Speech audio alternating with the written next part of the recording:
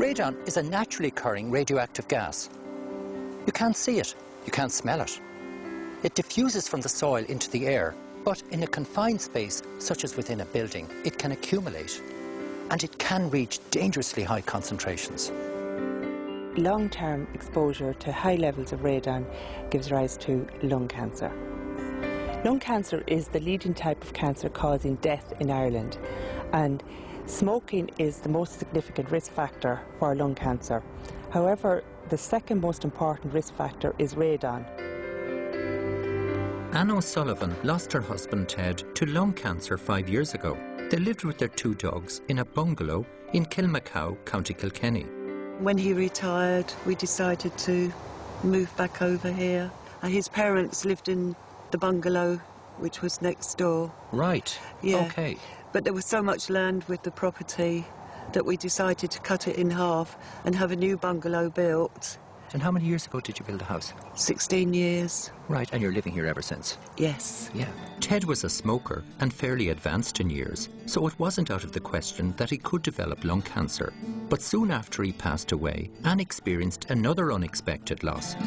A few weeks after Ted died, one of the dogs was taken ill, and I took it to the veterinary hospital at New Ross, and the dog was diagnosed with cancer.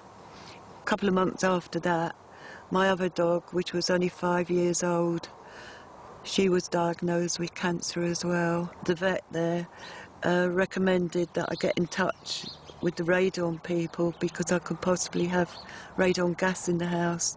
Well, I became suspicious when Ted had died in the October. Sally, the collie, had died in the December, and then Cindy was put to sleep in the June.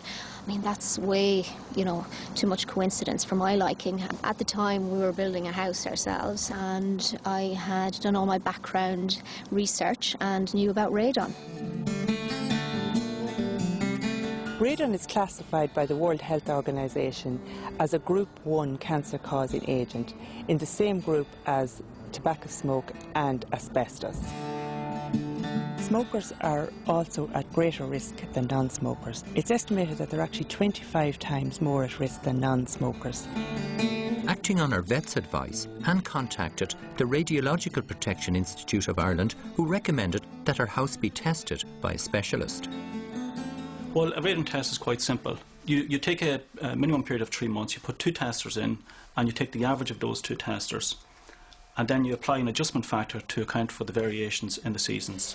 Radon detectors record the level of radon in a measurement known as becquerels. 200 becquerels per cubic metre is considered the safe limit. Detectors were placed in 2 rooms in Anne's house, which found an overall average reading of around 500 becquerels. Eugene, this was Ted and Anne's bedroom at the time 5 years ago. How did you find it? Well, the first thing we noticed is that it has a high radon level of 519 becquerels, which is quite high. And in this case here, there's an air vent here, but this room is backing onto a garage, which was built after the air vent was put in. So this vent wasn't working? So it's not working. So we put another air vent in here to bring fresh air in. And by bringing fresh air in, you do 2 things. You reduce the suction in the house, which draws radon into the room, and you also dilute whatever quantities of radon are in there. Then we check the floor. So in this particular case, we found in the wardrobe a hole about 1 foot in diameter. So the radon was able to come up through there? Correct, yeah. What draws it up into the room? Radon is drawn into a building by a suction effect, which is caused by the combination of wind and central heating, and by the draw on your fireplace. So what was your remedy for the house then, generally? Well, in this particular house, it's a reasonably straightforward house. It's a bungalow of about 1,200 square feet. So what we did here was we put in an activated radon sump, which draws the radon out from underneath the ground. We create a void underneath the floor, and we put a pipe into that void, and we attach a fan to it. And that fan is left on 24 hours a day, 7 days a week. So that acts like a vacuum cleaner and causes a vacuum underneath the floor, which counters the natural suction effect of the building. So instead of radon being drawn out this way, we get air being drawn this way. Down into the subfloor, from the house. Correct. What were the readings afterwards then? Did you do another test? We would always do a test. So this house was measured for another 3 months, and the readings came down to an average of 25 becquerels. So Anne, now that you've done the work on the house and you've brought down the radon levels, how you feel safe in the house now? I do, definitely. And also I've got 2 more dogs. And you feel they're safe now? I feel they're safe now, yes, yeah. because I wouldn't want anything happening to them either. A national radon survey carried out in the 1990s found that there are higher concentrations of the radioactive gas in certain areas of the country. A map on the RPII website shows where it's most prevalent. It should be noted that there can be high radon in any part of the country. Newly built homes are also at risk. This is a radon sump which goes into every new built house in Ireland. And the purpose of this here, it's a standby sump which is used in the event of the house being tested for radon. It does nothing to reduce radon levels until such point as a fan is attached to it.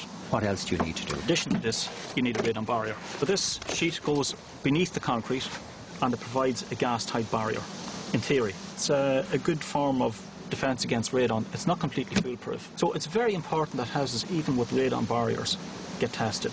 So really, with all of our new houses, Yeah. we really should get a test done before people actually... Absolutely. You know, as soon as you occupy the house for the first 3 months. Every house should be tested.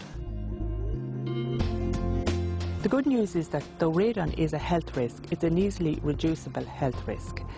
And if you do find out that you have a problem with radon, it's relatively inexpensive to have it remedied. And once the problem is solved, it's solved for good. If you're worried about radon in your home, why not have it tested?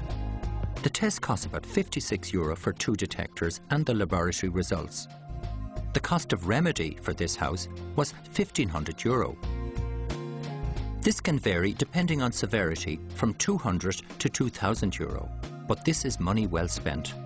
In addition to the new energy labelling at the sale of all houses, a compulsory radon test could be introduced. If levels are found to be above the safe limits, the problem could be remedied before causing damage to health.